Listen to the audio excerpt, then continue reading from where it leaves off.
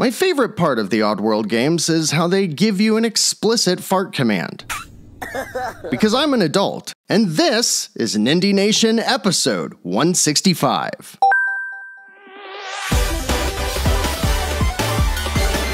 Greetings, citizens! I'm Jeff, and today we've got some exciting new indie games to check out. And whether you're a fan of roguelikes, puzzles, ninjas, racing, or crazy introspective art pieces, I think there's gonna be something for everyone.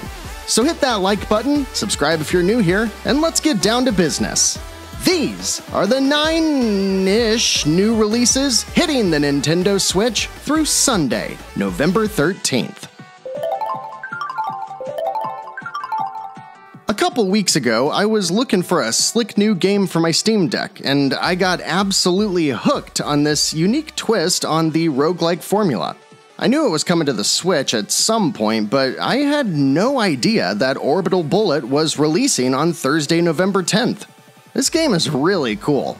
So it takes the side-scrolling run-and-gun format and turns it on its head, or rather wraps it around its head? Every stage takes place on these big cylinders, so whenever you move left or right, you're actually rotating around the outside, but you're still moving and shooting in 2D. You defeat all the enemies in that specific encounter and then move up or down to the next floor of that cylinder, or sometimes you take a zipline over to another cylinder, until eventually making your way to the boss. Outside of that, it does all the things that any other good roguelike does. There's challenge rooms, modifiers that increase the difficulty, skill trees, multiple character classes, and weapons and gadgets galore, with everything leaning heavily into types of elemental damage. This is the first game to come out of the German studio Smokestab, and besides the neat shift in perspective, I think they really nailed how progression works in line with a faster, shorter runtime. It releases by way of Assemble Entertainment with a discount for $14.99 and is absolutely worth the price, as I've put about 10 hours into the game myself and have only unlocked maybe a quarter of the skill trees. We'll be sure to check out Orbital Bullet this week on Nindies Nite so that you can see more of this excellent 2D sci-fi run-and-gun with procedurally generated levels, roguelike mechanics, and RPG elements! Hello to the new people here. This is a thing we do. On Tuesday, November 8th, we see, PlayStation games? I mean, sure, let's port some PS5 games to the Switch. What could possibly go wrong? First up is Oddworld Soulstorm, which was the gorgeous, long-awaited 5th entry in the series that released for the PS4 and PS5 late last year. Let's step back though. Oddworld Abe's Odyssey released for the original PlayStation back in 1997 as a puzzle platformer with dark humor and a ton of slapstick comedy. It received an amazing sequel just 1 year later, and then a third-person adventure for the Xbox and a shooter that hit all platforms in 2005. The crux of the game is that an evil corporation is capturing all of Abe's people and turning them into food. So in most of these games, your goal is to reach the end while rescuing as many of them as possible. And really, they're all very, very good in their own way. A couple years ago, the Switch received the 2014 remake of the original game in Oddworld New and Tasty, and if you're new to the franchise, that's where I'd recommend you start, because Soulstorm is a direct sequel to that game. This latest entry pushes the game right to the brink of 3D, but it still plays in 2D. This time around adding in some RPG and loot systems, as well as some chase sequences that feel right out of Rayman Legends. Unfortunately though, the game had a ton of bugs when it originally released, but most of them have since been patched, leaving the game with overall mixed reviews depending on when that specific reviewer played it. However, all the fans seem to love it. It's such a beautiful game that I'm really concerned with how it'll run, or I guess look, on the Switch, especially after a rocky start on the more powerful platforms and publishing by Microids, who has a track record for buggy Switch ports. It releases for $50 and is developed by the Oddworld inhabitants, but I'd recommend you hold off for reviews. In the meantime, look out for a sale on New and Tasty, because that game's great and it's frequently discounted, so it's a great way to dip your toes into the world of Oddworld. Follow me. I'm gonna say a lot of the same stuff with this next one because Sifu is another PS4, PS5 game making its way to the Switch.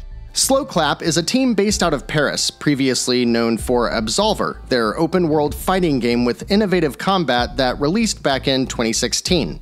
Well, they took that slick combat system and threw it into a kung fu story about a student on a path of revenge, finding both critical and commercial success with Sifu, which released in February of this year.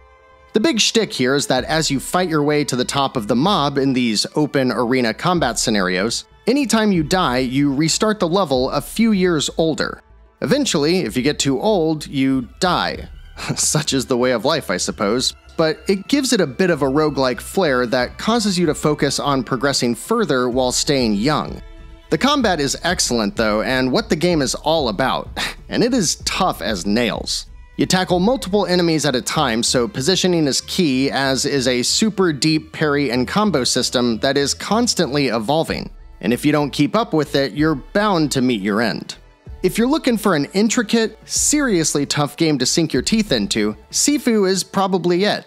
But just like Oddworld, I'd suggest waiting to see how the performance pans out before dropping $39.99. Now on to some simpler, more traditional indie games. Next up on the 8th, we've got Orkin Axe, which releases by solo developer and friend of Nindie Nation, Origami Hero Games. For $3.60, you get a traditional 2D exploration platformer with 5 to 8 hours of gameplay. And I really like what he's got going on here. It's a basic hack-and-slash hop-and-bop adventure with skills to find, abilities to upgrade, and equipment to buy as you explore and ultimately find your kidnapped partner. Anyone interested in seeing more of this one? If so, we could probably check it out on Nindies Nite this Thursday. And then East Asia Soft brings us the only noteworthy Nindie on Wednesday the 9th as Super Woden GP fishtails onto the eShop for $11.99. Developed by Vegeta, this isometric racing game is clearly inspired by classics such as RC Pro-Am and Micro Machines. It looks pretty fun, with a variety of environments, multiple modes including a full campaign, over 70 cars, and local split-screen racing for up to 4 players. For those of you looking for that nostalgic racing fix, Super Woden GP got great reviews on Steam and looks set to deliver the same when it hits the Switch.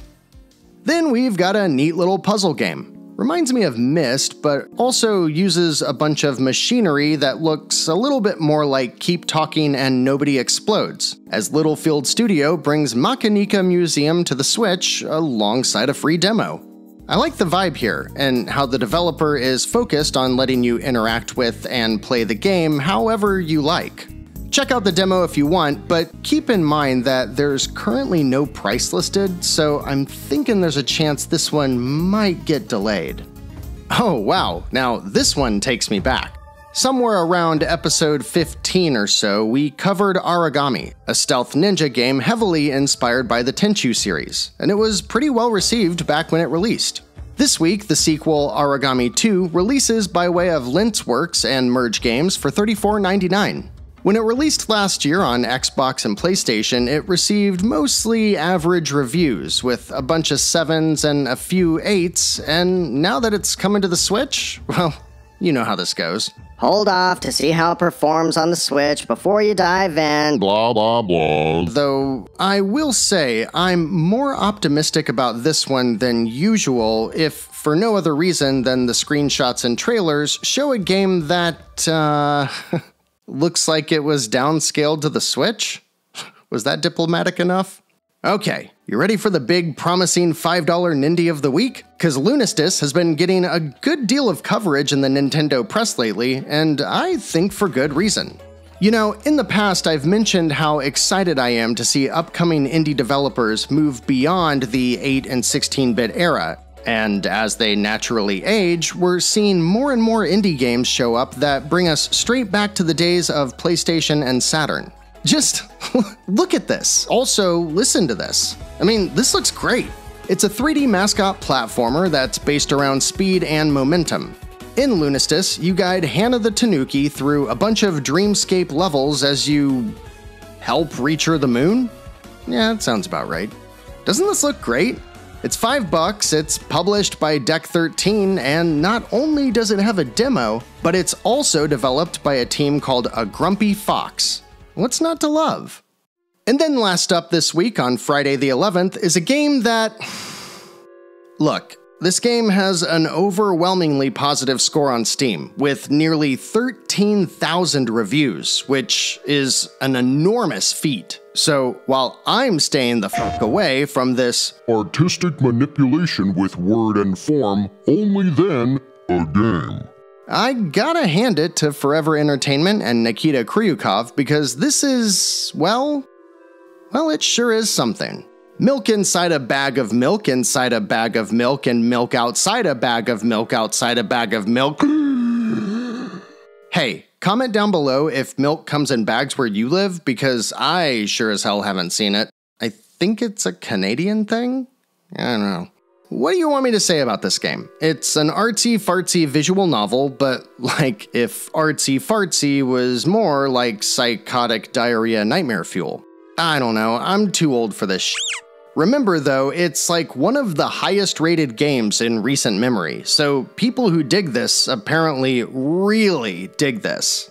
It seems like you help this girl go on a small errand, hence the milk, but then like manage her psychoses or something, as if it were supposed to be a deep dive into mental struggles or something. If someone here plays this, let me know what it's like. I'm super interested, but I personally have no plans to check it out. You want to see this one on Nindies Nite? Well, too bad! It's $7, so it's not asking much, especially since it seems to be uber replayable with dynamic scenes and all kinds of stuff to freak you out. Okay, well, we can't end on that one. I need something more uplifting, but that's really all I saw for the week. Hold please, I gotta go find something. Let's see, Pocket Mini Golf 2, nah. Kamikaze Veggies, nah. Brain Memory? No thanks. Here we go. How about Sausage Wars? Cubic Games, developed by Crazy Lab. Oh, look at all that mobile garbage they've made. It's $4.99 and, well, it looks like a zany multiplayer party game with a gimmick! And that gimmick is murder by floppy dicks. So, what do you see? It's super easy to recommend Orbital Bullet since that's the one I've been recently obsessed with, but there's a bunch of PlayStation games if you want to roll the dice with those too. I also like Orc and Axe and definitely Lunistice for some cheap quick fixes, but what do you think? Did I miss anything? Let me know down in the comments or come hang out with us on Discord where we can chat about murderous breakfast meat as one big happy family.